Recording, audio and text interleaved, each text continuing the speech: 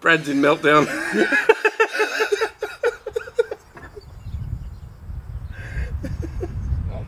If you want to see why Brad's in meltdown, gotta watch the rest of the video.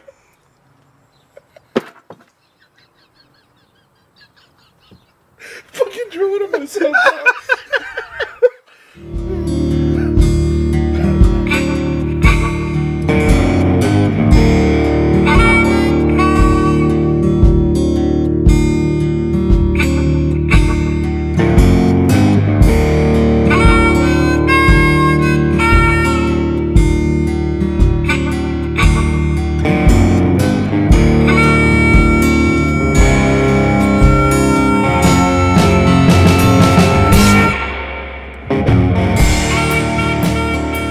G'day mate, this is Dave. And this is Brad. And this is the Travelling Brothers Cigar Review. And we're the Traveling Brothers.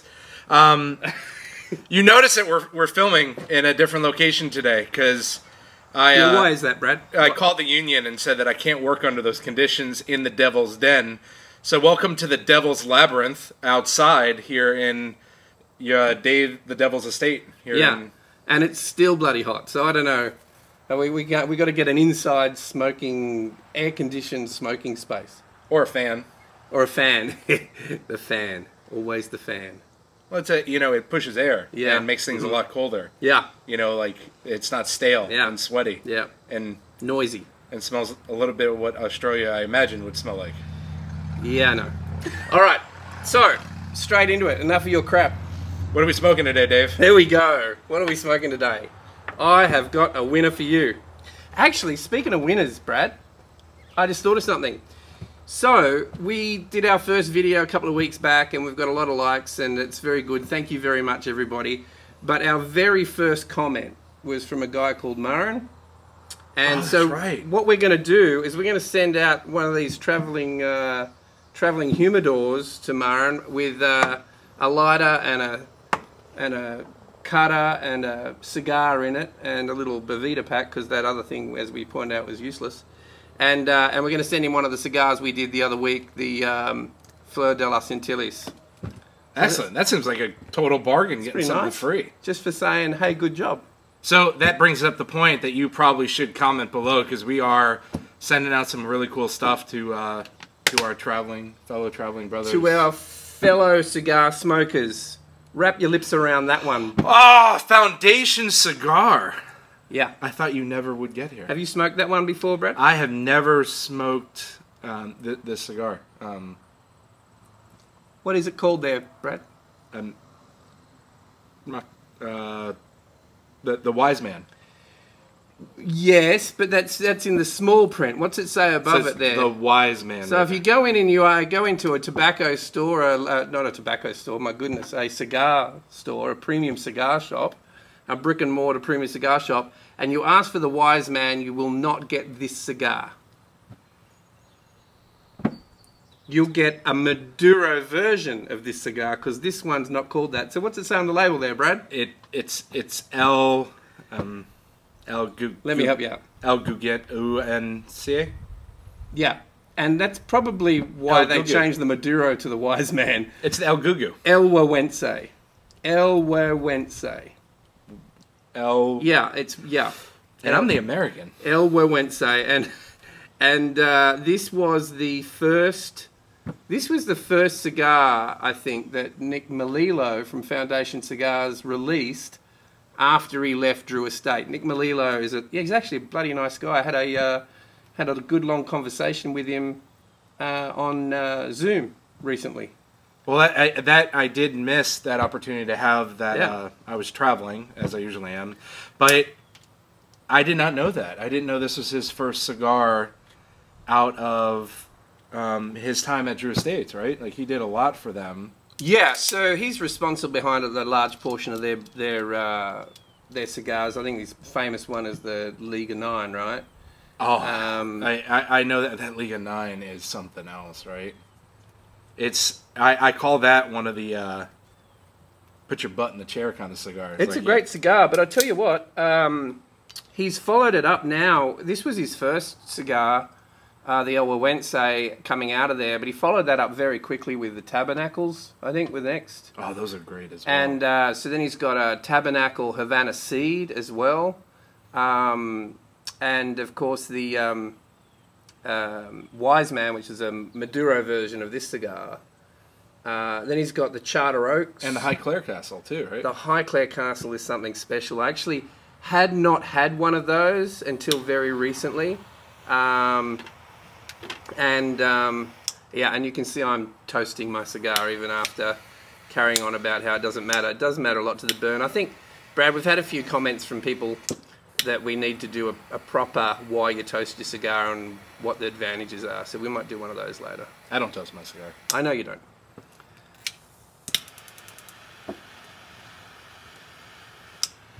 Well, technically I'm toasting right now.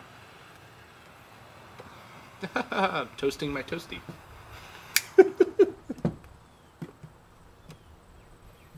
Oh wow, that's good stuff. Oh, look at how beautiful that burn started there. And we're going to pair it today on this hot afternoon with this. Oh, good. What is it? Coffee. It is. I can smell it from here. It's actually Black Rifle coffee. There we go. Black Rifle coffee. Coming home with me. I don't think so. So what we're drinking here, hot day drink. It's perfect. So we've got an espresso. Espresso topped up with cold water and ice. And perfect for a cigar. I love this branded coffee. Who's the guy that runs in all over the place with it? You're probably talking about Matt Best. Oh yeah, I follow Matt Best on everything. This guy is great. He's the pretty face behind the coffee. There's actually he's kind of like I'm the pretty face behind the there's cigar review. There's actually a CEO whose name nobody knows. Well, they do know, but he's very forgettable. You have to admit I'm the pretty face though. So no, Matt Best. We love supporting Black Rifle Coffee. All the guys at our cigar lounge smoke this. A lot of our brothers smoke this, drink this, smoke it. I wonder if you could smoke coffee. There's only one way to find out, Dave. Get you to do it. That could be a thing. We should roll some coffee. Roll some coffee. Well, technically, aren't there like infused coffee cigars? So that'd be like there is. Yeah, maybe we should get Black Rifle to infuse a cigar. Wouldn't that be something else? Get them to get some coffee flavoring going in there. Get a Black Rifle coffee infused cigar. Yep. I think there's a marketing pitch there. I think there might be something there. Yeah. I know we're carrying on about the coffee right now. We're not supported by anybody. We just want to get the gratuitous links in from people like that. Supports me. What are you making on this cigar so far, Brad? That's a smooth cigar, Dave. I'm getting a nice hit going here. I'm getting some like very mellow tones on it. The burn is perfect on this cigar. I think just similar to my father's, I'm getting like that nutty little undertone. It's very earthy. I think it's good. Say a bit more spice. A little bit. It's more spice. A little bit spicy. Not a hot spicy. Everything is hot right now, Dave. Everything is hot right now. Cigar's hot. The coffee's hot. I'm hot.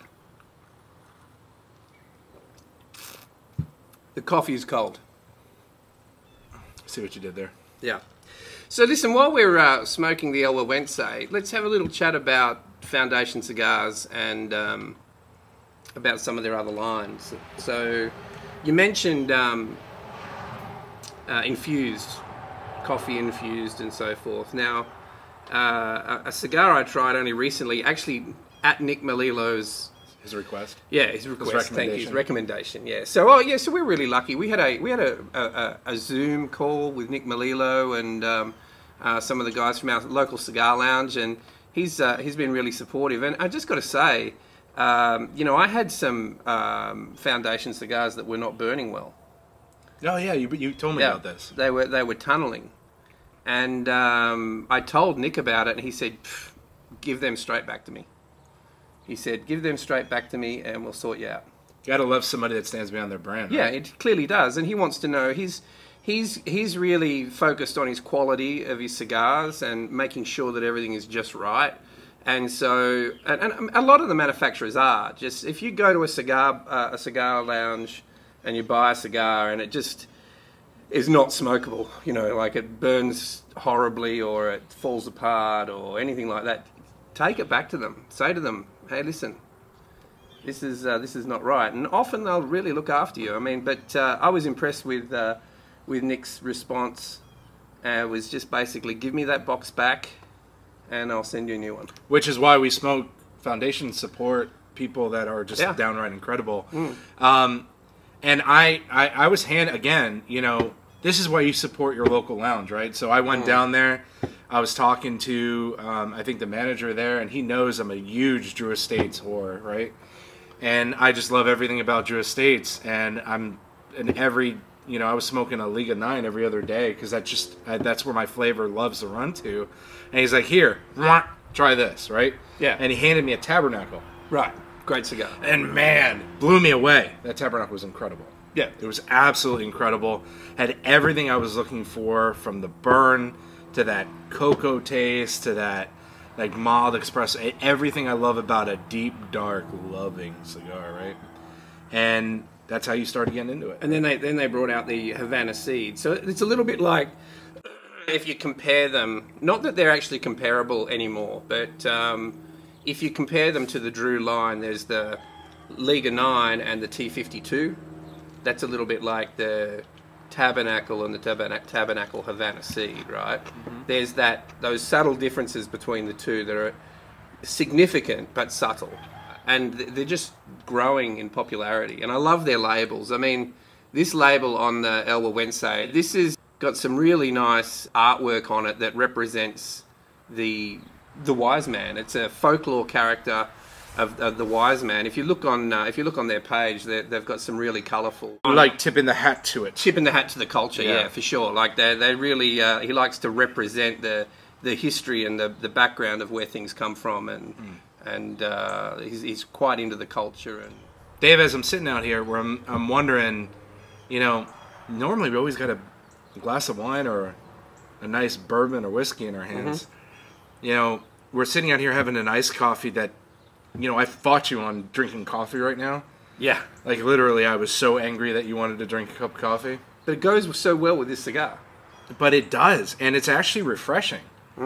So, when you're not having a nice Moscato with your cigar... So I said to you, let's have a coffee. And you said, no way, it's too freaking hot. Actually, you didn't say that. I said frickin' because of the whole censorship thing. I don't know how to beep something out of the footage yet. I know how to beep you out. So, but we went. So we went. Will you stop it? So we. I knew it. All right, I'm done. I'm really done. You sure? No. You were saying no coffee today. Nope. Fuck you.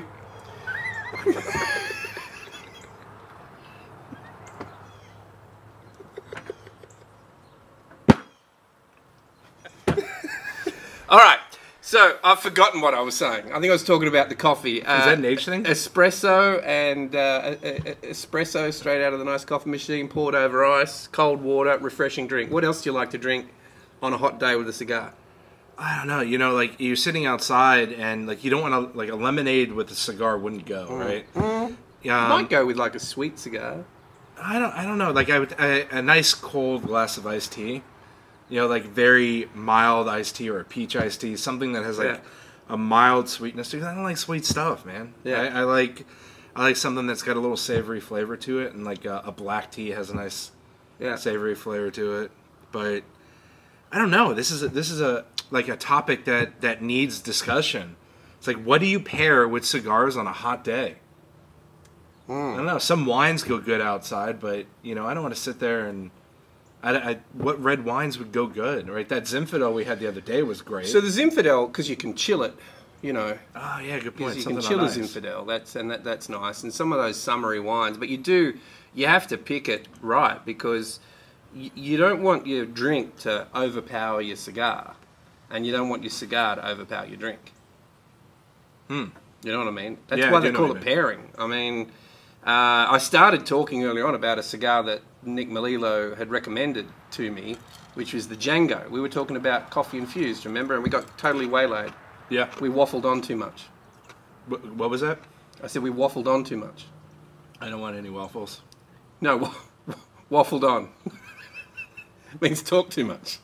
You're going to have to put descriptors on these videos. Okay, I need a translator. Need an Australian. Get your Google Translate out and see if it'll translate Google Australian to American. So, anyway, we still haven't talked about the cigar. So, the Django. Okay. Have you tried the Django? I've seen the Django on It's chain. one of the upsetters. The upsetters are the range of...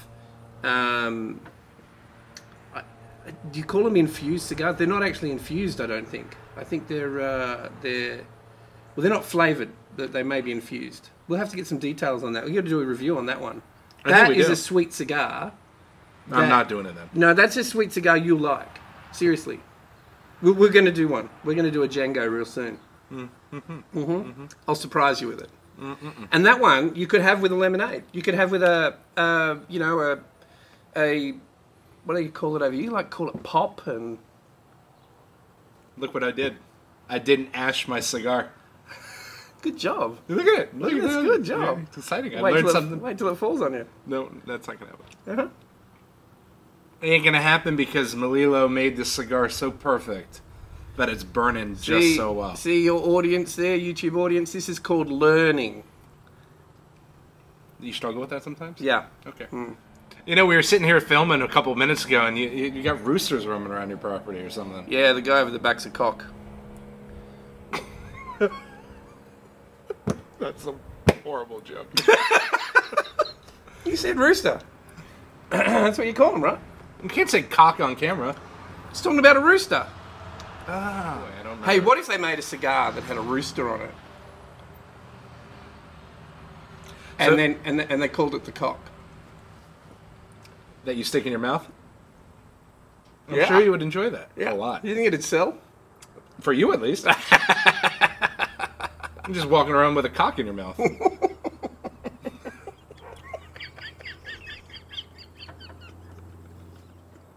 A fucking video, too. But it's so well. Fucking putting cocks in your mouth.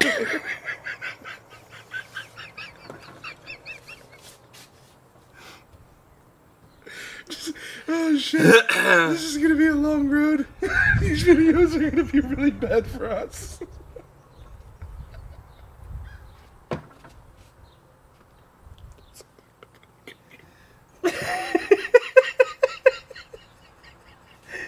Brad's in meltdown.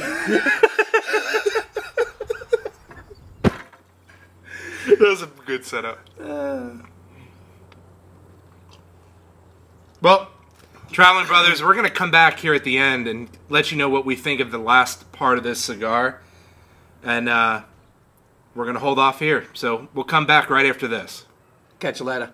For me, I'm starting to see that as we keep smoking, you smoke more cigars over and over and over again. Yeah. You develop such a longing for complex cigars. And when Mike handed me that Year of the Rat, the Davidoff, and that's the beauty of the lounge, right? Like going to a lounge, the beauty of it is he would not let... He was upset that I had not tried that cigar. Yeah. For being like a seasoned... Like, I'm not a seasoned cigar smoker. You know, you've seen about 70 seen your retro hair. You gotta bring up the retro hair again? I gotta bring up the retro hair. Yeah. You know, I don't... You've been practicing? Do I need to get you a stunt double? I'm gonna try... Maybe. I'm gonna try to retro hill in a second when we go back onto the review. Well, we're part way into it here, and I'm pretty sure I've turned the camera on. So could you show me how to do it? Could you walk me through how to retro hill again? Yeah. So yeah. Usually that involves instruction, Dave. I feel like you're setting me up for failure.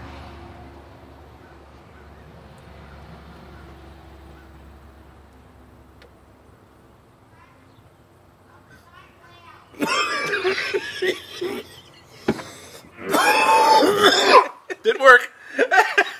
Oh, whoa. That was a lot. We'll work on that. Holy shit. Everything's on fire. Oh. So now you can taste the spices, right? I can cry. I'm crying. I don't taste any. Oh, wow. Oh, why'd you do that? Next video will get you a stunt double for that. Yeah, please. Somebody. Anybody. But I was saying is Mike literally shoved that cigar down my throat to try the Davidoff You're the Rat. Because I would not spend the $35 or whatever on a cigar, right? Unless I know I'm going to like it. And man. Yeah, but you've never... I know you're sitting in front of a camera now doing YouTube videos and reviews. But you weren't really into watching reviews on YouTube or anything, were you? No, you sat me down and we watched a number of videos and it was quite entertaining. And that's where we came up with it. You know, like a lot of there's a lot of people review cigars out there. It's almost like they don't want to say anything bad about the cigars, but we've made a promise to ourselves: if we don't like a cigar, we're going to tell you. But that doesn't mean that somebody else won't like it. So, I mean, everybody's taste is different. Like that's I don't taste anything right now. No. Yeah, well, have some of that Black Rifle coffee. But you do want to get an idea. So, I mean, watch some reviews. Watch some other reviews before you go out and buy a cigar. But like we say, don't just get stuck on the same ones day in, day out. I mean, you don't want to be married to a cigar, right? Or a cock in your mouth.